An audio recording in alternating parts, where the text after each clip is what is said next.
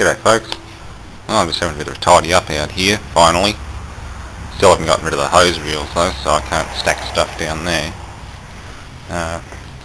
Found some material to make a few impromptu mortises for the turret. 38.1mm stainless bar offcuts.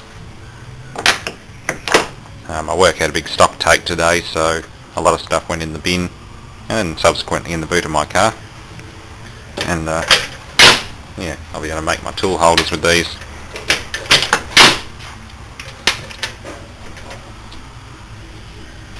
Lathe's running alright, and using a pulley and idler system down there. Up the old Brook motor.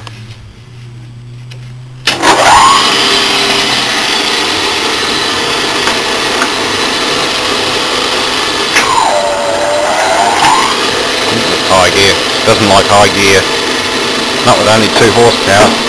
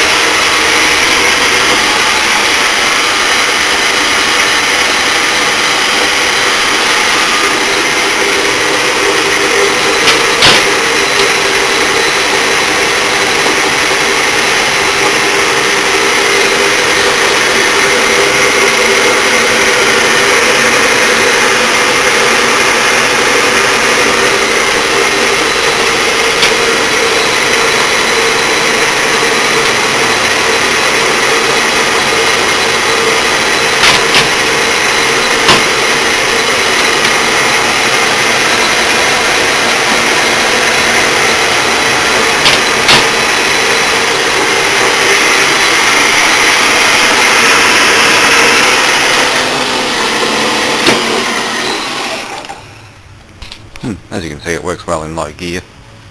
You take nice hefty cuts. I was doing this the other week. It's better than what one of the China lathes at work can do. That's all we've got, the Chinese crap. Yeah, that's what I picked up. A lot of stainless.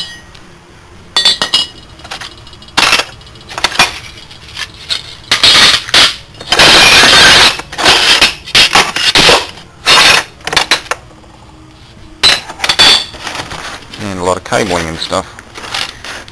Controllers.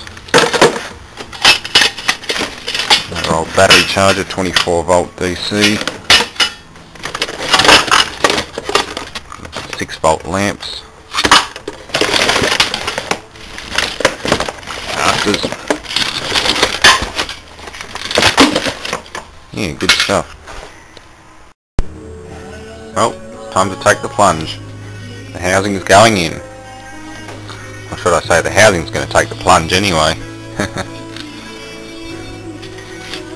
Definitely seen better days. Don't even know what that white stuff is. Like masonry.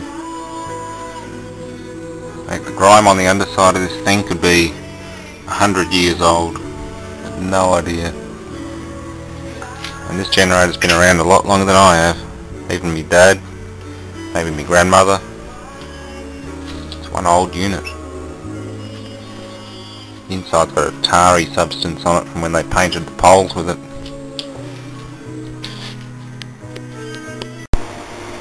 Well, that fits rather nicely. I've still got about 4 inches off the bottom, so it'll should get a nice even clean. I just have to make up an anode stack for the centre. Don't have any 13-inch car wheels or anything like that floating around at the moment, so I'll just visit the scrap yard and see what I can find. I guarantee there'll be a few there. But just for the hell of it, I'll give it a quick buzz and see what it does. Fans up.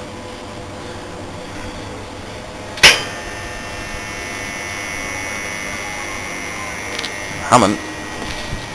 Yeah, bubbles coming up immediately.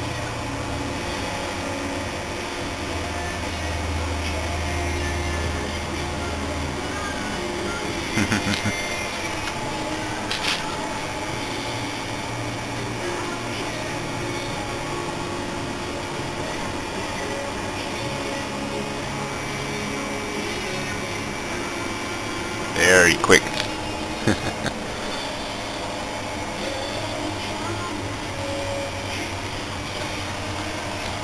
see what kind of amps this thing's drawing, so I'll shut it down shortly and wire the current transformer through the primary or the secondary of the AC transformer before it goes into the rectifier stack. That way at least I'll get a rough idea of how much current's coming out of it. And that's working very quickly already.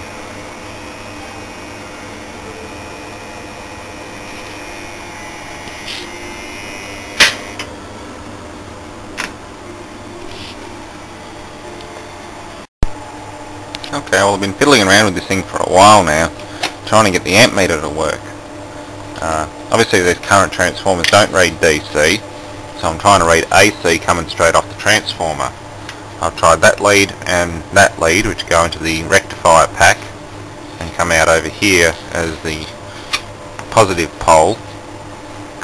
The negative off the transformer is all bundled up in here, going through this choke coil out to the negative side, which is connected to the workpiece. Swapping this jumper lead around doesn't change anything, and that's positive going out to the anode plate. Direct current obviously, and neither one of these leads wants to make the ammeter work. I'm reading ripple current, but that's about it. The meter barely moves above 20. These welders are capable of quite a bit of amperage, so I don't really know what's going on there. Maybe somebody will be able to give me a tip on it. There's a few little wires in here designed to limit and change the current of the transformer, but that's only primary stuff, not secondary. I'm only working off the secondary here. Just about to hook the current transformer across this regular AC arc welder and see if it actually works. I mean, it could be a problem in the current transformer or the ammeter. I've tested the ammeter using the 7-volt rewound transformer, microwave transformer, and as soon as I touch the leads together it flies off the scale. So definitely way over the ammeter's capacity, but it hasn't damaged it. It proves that it works. You can't really blow these ammeters up because they have a current reactor instead of, or current transformer instead of direct current going through it, in which case an overload would kill it. So I'm going to try the 200 amp one again. Alright, let's see how this works on a regular stick welder. It's a 200 amp meter, and I just fed the cable through once. I don't loop them around anymore.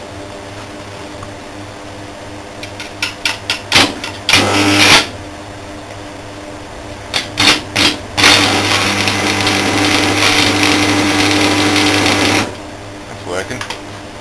Let's increase the juice a little bit.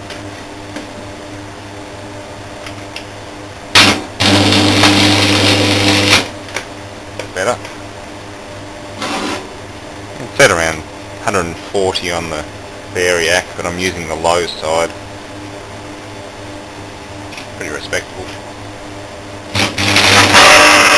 Oops. Just lost our control.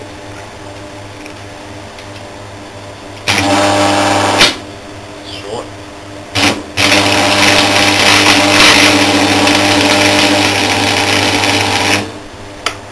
Yeah, it's working fine. Don't know why it's not working on that MIG transformer. Oh well, I'll play around with it tomorrow. Thanks for watching.